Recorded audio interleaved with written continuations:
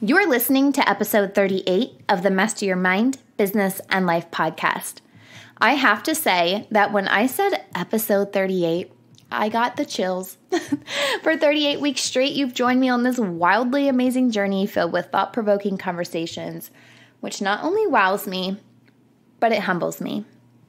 In all honesty, and I mean, this is a major truth bomb.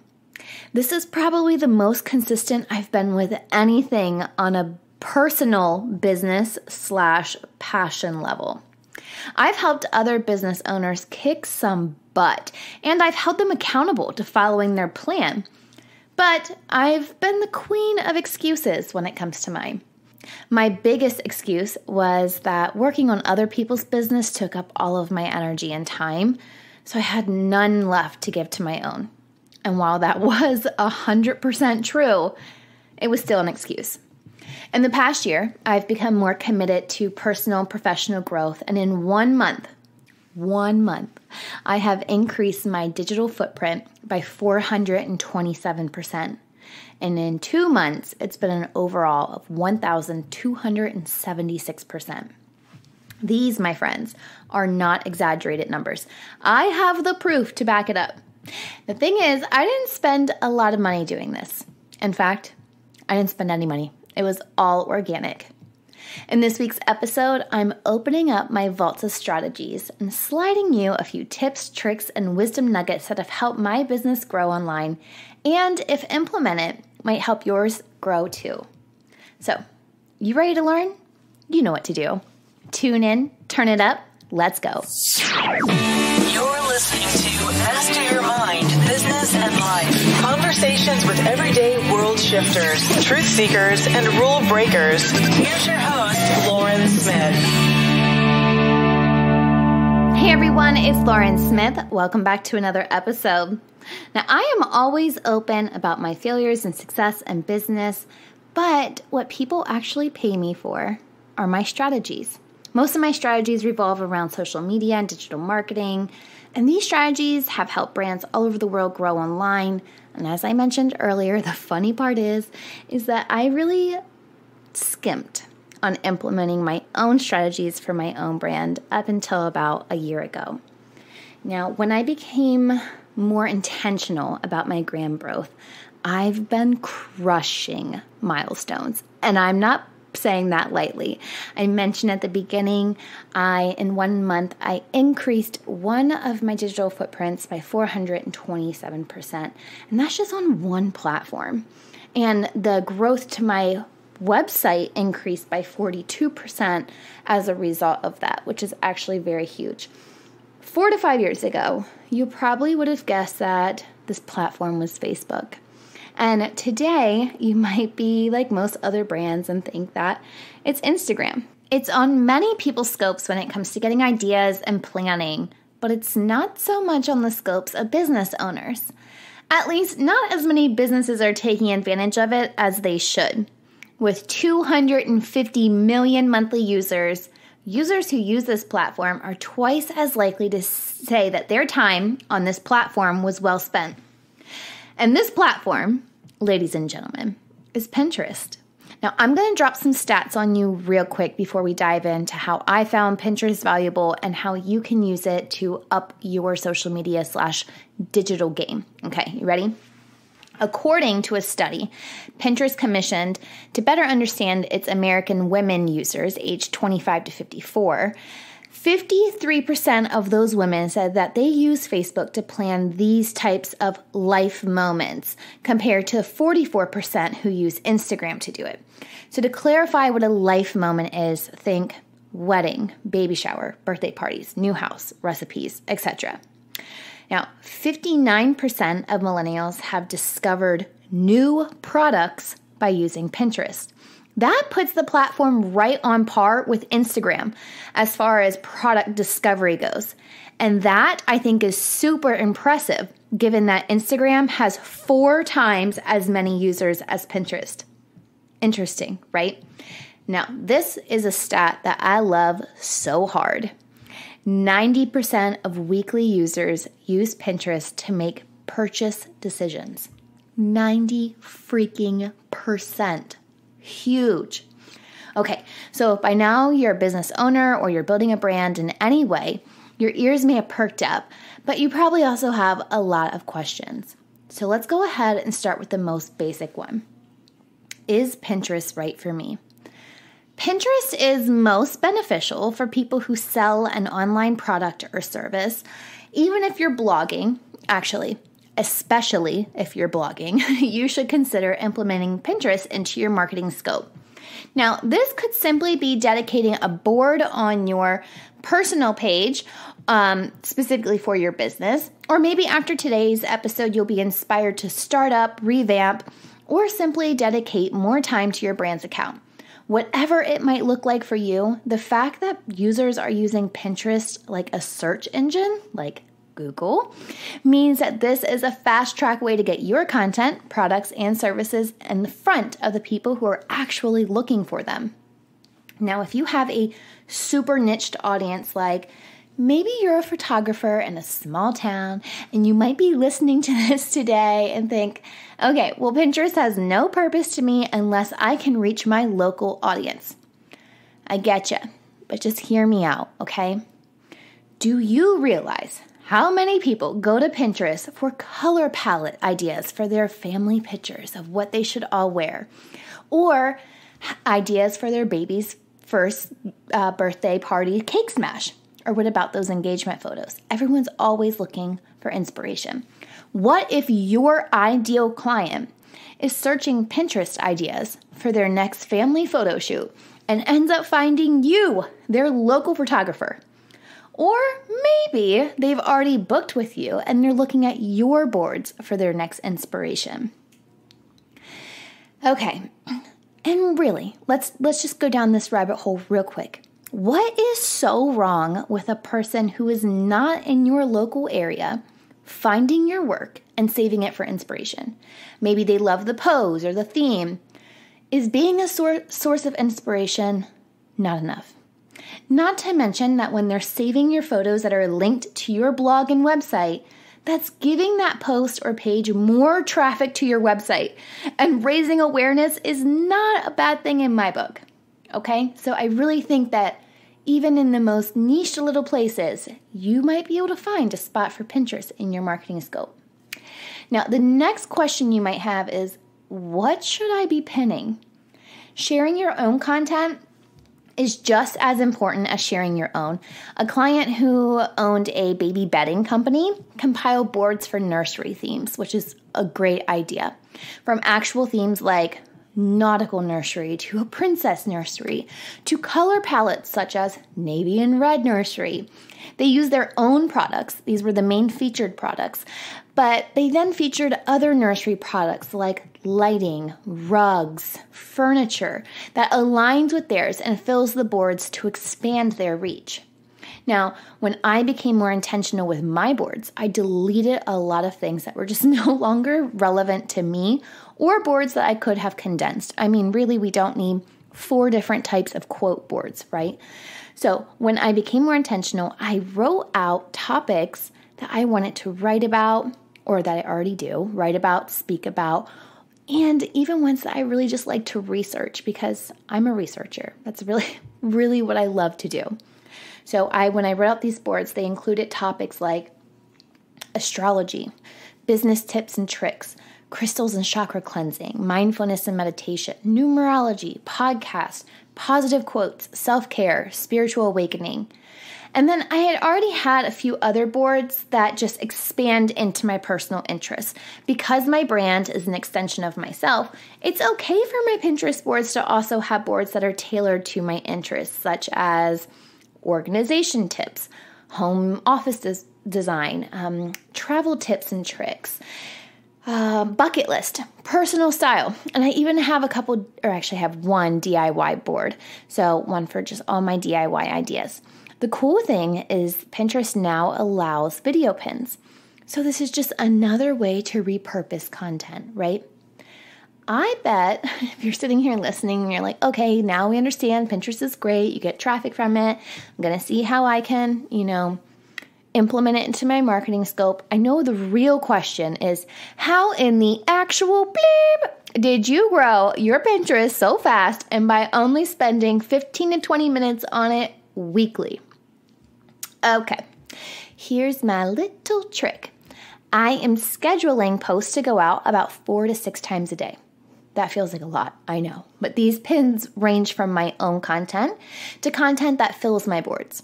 When I write a blog, I create 2 to 3 different Pinterest images for it. And I create these in Canva, which I'll link in the episode notes. It's a free tool with templates that you can use to create a wide range of graphics, both for social media and for print. So the reason that I use multiple images is because we all know that imagery appeals to different people in various ways.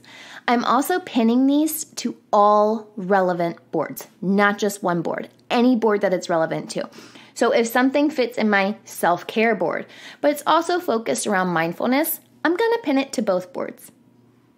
In my captions, I'm using hashtags just like I do on Instagram, except for I aim for about 10 and I make them very generic, like hashtag mindfulness, hashtag mindful, hashtag self-care, hashtag self-love, hashtag self-care habits, etc. And yes, I make sure everything I pin links back to my website, even if I organically load a pin, if I just upload it straight from my computer, I make sure it links to my website. I always want that traffic to go back to my website.